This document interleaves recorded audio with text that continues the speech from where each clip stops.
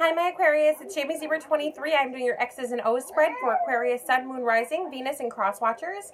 I'm on all social media. It's Jamie Zebra 23. I already shuffled and laid out the cards. I took out the shuffle because it's taking a little bit longer. And I have kids that could be screaming or crying in the background at any minute. This always happens for the last video. So this is for Aquarius, Sun, Moon, Rising, Venus, and Cross Watchers. This is the X's. Yes, Dory. This is the X's and O's spread.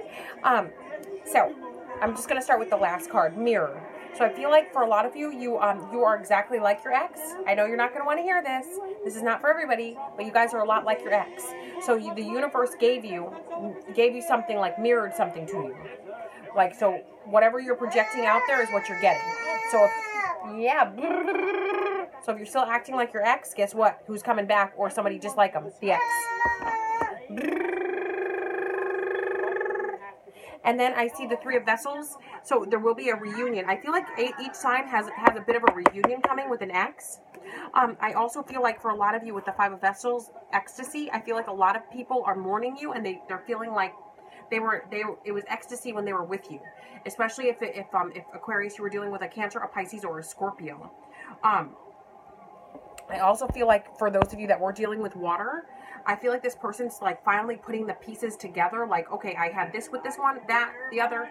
I had all of these things. I had everything that I've pretty much been searching for my whole life. I had it with you, Aquarius. Not me, but, you know, the ex. So they're saying that they had everything with you and now they want a do-over. They want another chance. I feel like they might be a little bit tight-lipped in the beginning of January. But by the end of January, they're going to start speaking up. And then for those of you that were dealing with Capricorn, Taurus, or Virgo energy, this person doesn't want a reunion. They don't want to get back together with you. They're actually pretty selfish. And they're actually just, you know, trying to find the bigger, better deal. You know, I feel like they want to be seen. They want everyone to look at them. They're like, oh, I'm free. I'm single now.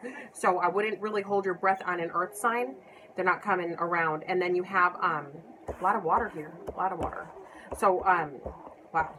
Yeah. So I feel like with this Cancer, Pisces, Scorpio energy, but I also do feel like it's a lot of earth. I'm not really seeing too much air energy, your air, but I'm not really seeing it otherwise. But I do see that the streams have dried up. I don't know if you can see this with this earth sign. Do you see that little stream down there? It's dry. So that means like there's no emotion anymore. It's all desert over there.